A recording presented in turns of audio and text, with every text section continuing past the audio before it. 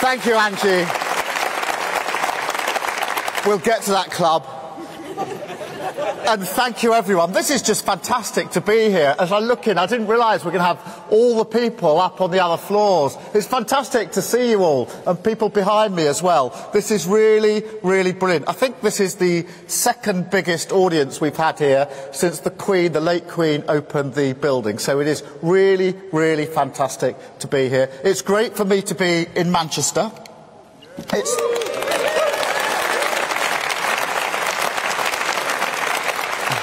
I have to confess, it is the first time I've been here since a particular football game last week. So I'm going to pass the usual Arsenal jokes today.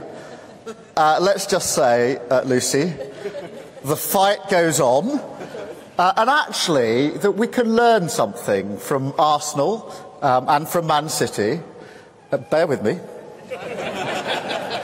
Because all the way to the end of the season, the objective for both teams is the same: win the league.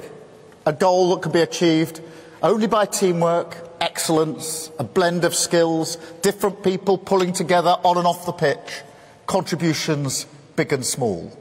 Tactics may change, Lucy, but the pursuit is single-minded. And the focus, the ambition, the mission, that never changes. Don't worry, I'm not going to turn up to Parliament in a tracksuit, but I do believe Britain needs a clearer sense of purpose, and that the way we run our country can be more like a brilliant sports team pursuing victory, that government can be driven forward by clear, focused objectives, and that this approach is vital for Britain to get its confidence, its hope and its future back.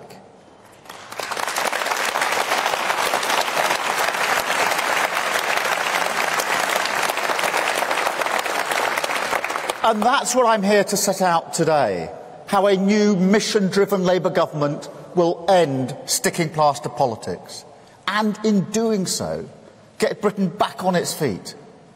I will never accept that this country is destined for decline, that our best days belong to the past. Success is all around us. It just needs direction.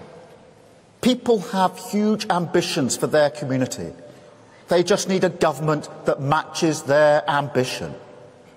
And I think there is a yearning to come together, to be part of something bigger. That appetite, it's always been there.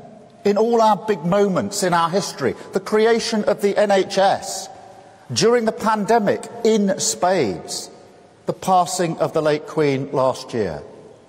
A pride and a purpose that we have to unlock to drive our country forward towards a better future. Now,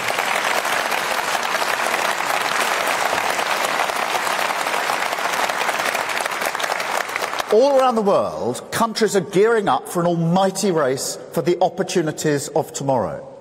Britain must be on the start line, not back in the changing room tying their laces. Some nation is going to lead the world in offshore wind. Why not Britain? Some nation will create the first generation of quantum computers. Why not Britain? Some nation will design medicines personalised to match our unique DNA. Why not Britain?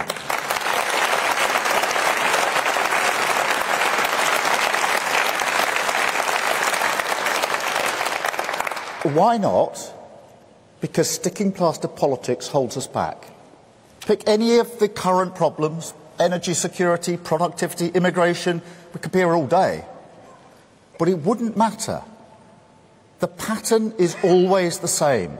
Distracted by the short-term obsessions that fixate Westminster, held back by a cynicism which uses low trust in politics as an excuse to narrow our ambitions, blinkered to the potential of an active government setting the direction, we lurch from crisis to crisis, always reacting, always behind the curve. A sticking plaster, never a cure.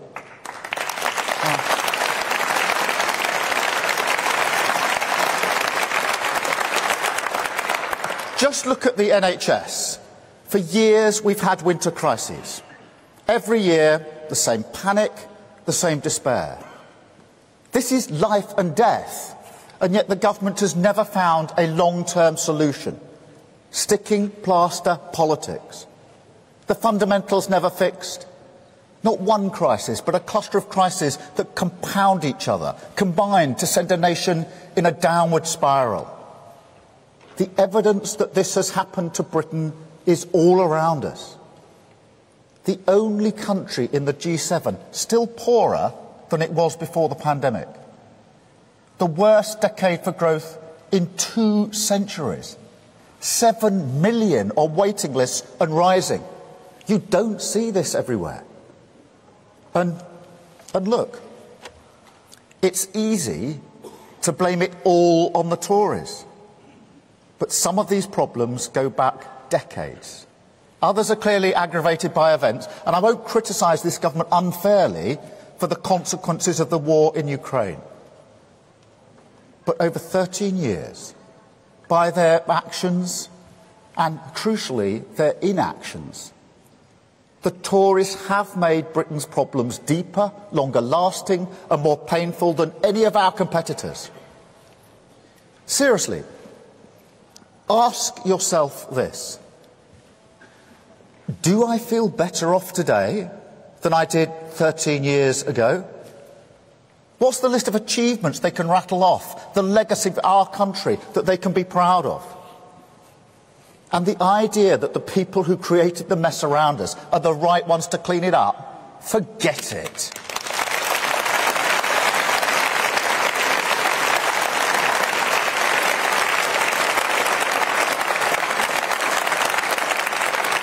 They're devoid of ideas, they're clapped out, they're divided, too weak to challenge the vested interest in their party which hold Britain back. Too closed in on themselves to think big for our country. Britain needs leadership with ambition, belief in the possibilities of the future, hunger to take on the big challenges. This is the case for change. A new government and a new way of governing. Britain needs both. With Labour, Britain will get both.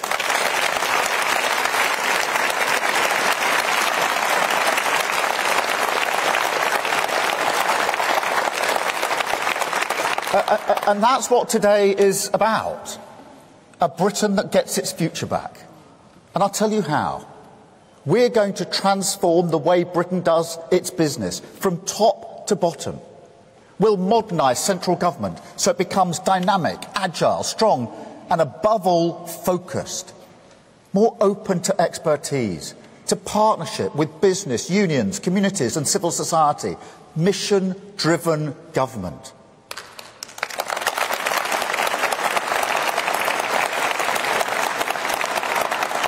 A relentless focus on a clear set of priorities. An answer to the widespread call to fix the fundamentals. A long-term plan to unlock our pride and our purpose. A profound statement of intent. Mission-driven government.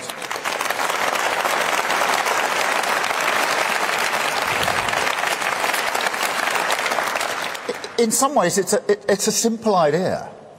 Every business around the world, every organisation has a strategy. A nation needs one too. A plan, a framework, a compass that act as a guide for everything we do. Making clear what is mission critical for my government and what isn't.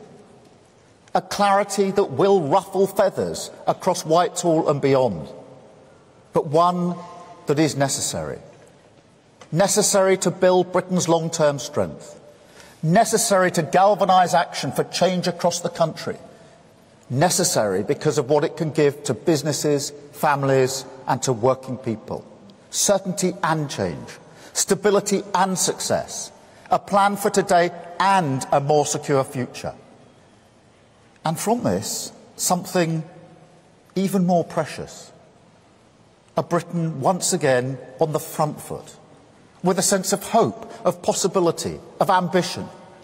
A Britain that gets its future back.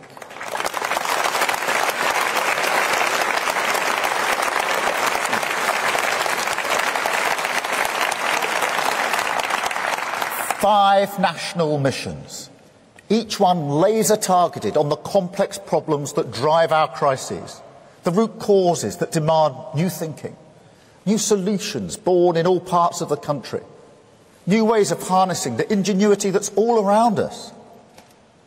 Each mission will come with clear, measurable outcomes, ambitions that won't be overtaken by the future, that raise our sights and, at first glance, seem too bold, invite a sharp intake of breath, a question: can this really be done?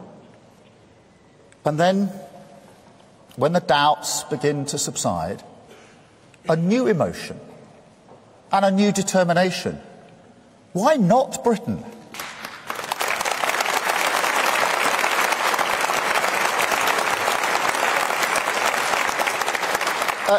Let me give you an example. Zero carbon British electricity by 2030. A huge goal which will allow us to accelerate to net zero. Make no mistake, this goal would turn Britain into a clean energy superpower. It will put us ahead of any major economy in the world. That's a sharp intake of breath, by the way.